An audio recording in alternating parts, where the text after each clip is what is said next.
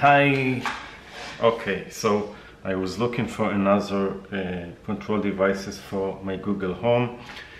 Since to control a small application like, I don't know, a flashlight or special things that I want to control with my electronic, and I don't want to use a big box that is connected to 220 volts.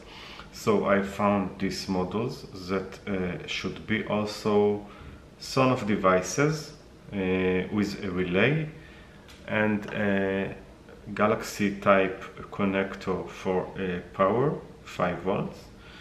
And let's see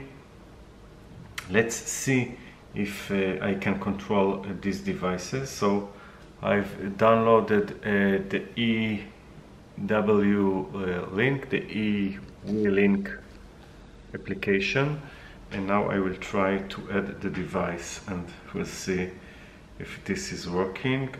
So we have a quick pairing. So the quick pairing is my password and username, and then it is now searching for the device. I'm not sure if it is in the pairing mode because it's arrived without any manual, but I guess that it should work like the other sonoff devices, meaning if it will not find it, I will press one of the buttons that are nameless to find it. So let's try and wait to see what happens. Okay, so I'm searching. I don't see that it is finding anything, so let's try to press one button, a long press. This looks something that I'm familiar with. This is the blinking, the fast blinking, so maybe it will find while using the fast blinking device. Maybe the other button is just the on off of the relay. Let's try to find out. By the way, I see that I have additional 5 volt connector.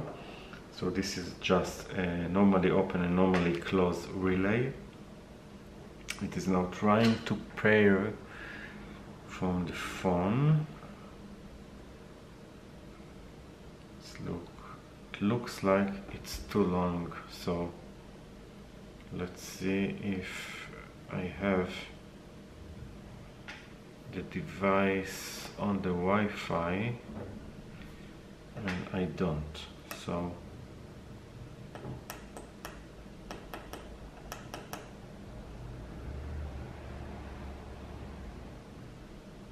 I don't know what I'm doing because it arrived without any manual. So maybe I will try another long press.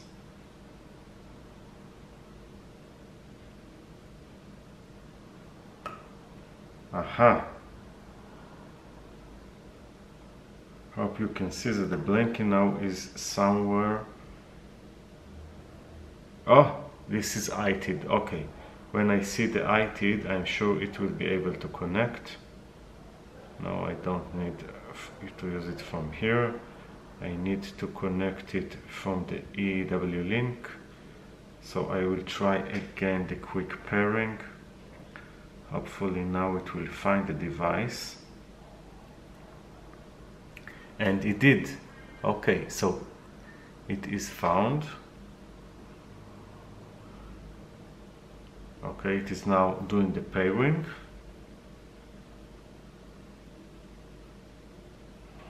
The pairing, probably they're transferring some data, and it is registering by a device, so I will call it a relay 5 volt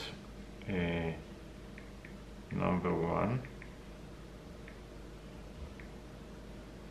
and then got it. Oh, great. Now I can control the device. So as you can see, it is the first time I decided to do it using the video with you now, to show you that the way to do it is pretty simple. Now I can go to the settings, and like every sonoff, I will do maybe a zoom out. Will be able to see my phone. So I have a schedule, a timer, a loop timer, and a big button to activate on and off. It is giving me some, the firmware can be upgraded. Let's go to the device settings. So let's go to the device settings and do the firmware upgrade. Probably, yes, it is from 2.6.1 to 3.0.1. Hopefully this is not ability for Chinese to hack better my Wi-Fi at home, but you are doing it on your own risk. And if you want to avoid all this firmware upgrade, what you can do, of course, is later to try to work with a Raspberry Pi, which I will do it much later after my home automation will be fully working, and then I will try to change everything to inside network without using all the Chinese accounts in order to work it, to make it work. So the firmware is now updating. Upgrading firmware. Please do not stop the application. You can see that you have many blinkings. Hopefully the firmware will be changed. The number here, 2.6.1, will change to 3.0.1 in a minute or so. And it did, latest version. The firmware was updated. Okay, so I've updated the firmware, still working. Now I will show the process to add it to Google Home. So if you're already set with your Google Home, so what you need to do is, of course, to go to your Google Home, which mine is not here, is somewhere on the main screen here. Now let's see if it will see the device. No, it is not seeing the device. So in this situation, what you have to do is to remove your EW-Link and then add it again, and it will find it with the new switches that you have entered.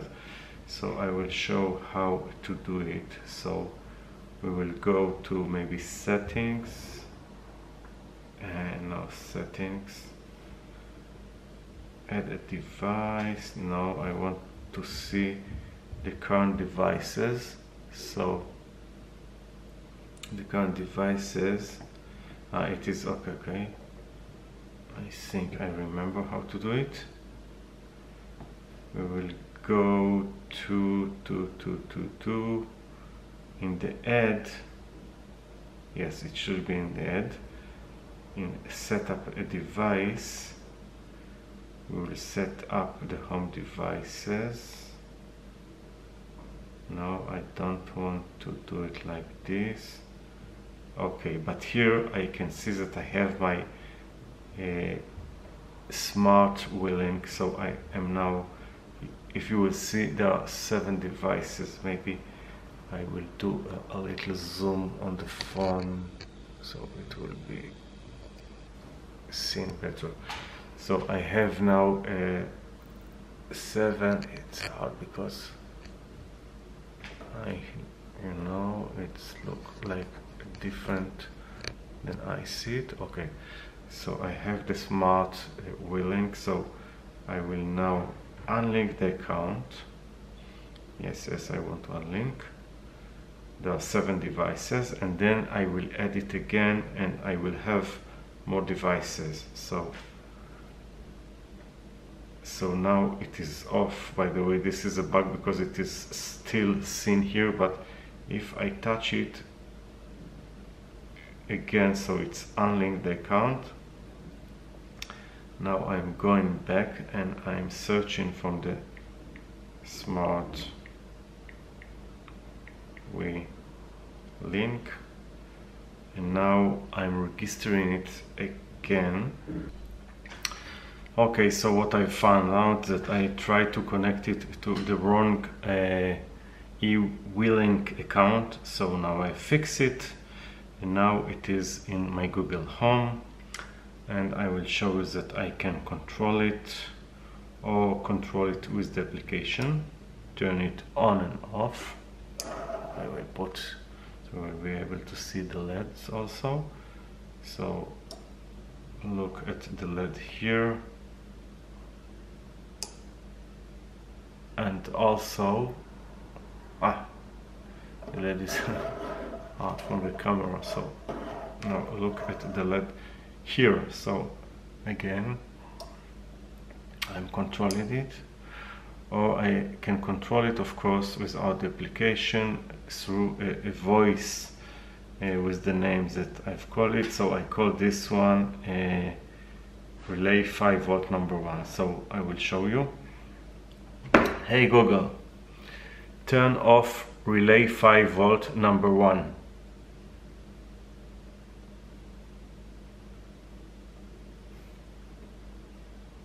Again, hey Google, turn off relay 5 volt number 1. Sure, turning relay 5V number 1 off. And again, hey Google, turn on relay 5 volt number 1. You got it, turning relay 5V number 1 on. So this will give you a solution for other things that you want to control, and you want, let's say, to build a small boxes to control specific things like flashlight, or maybe cameras, or things at the garden, if you have a garden outside your house. And of course, pretty good, and I'm satisfied with the results. By the way, the relay is up to 10 amps. I wouldn't use this application to control 220 volts, although I can see they did some separation between the main power and the output power, but you know, this is not a professional, let's say, board to control a high power or 220 volts, but I would use it to small application as I've described. So hope you enjoyed this one. I will put a link in the description, and you can support my channel and buy the direct from the links that I am putting in from eBay or Amazon, and you get a good price and I get some percent from the buys that you do. And that's all for now. Hope you enjoy. Thank you and bye.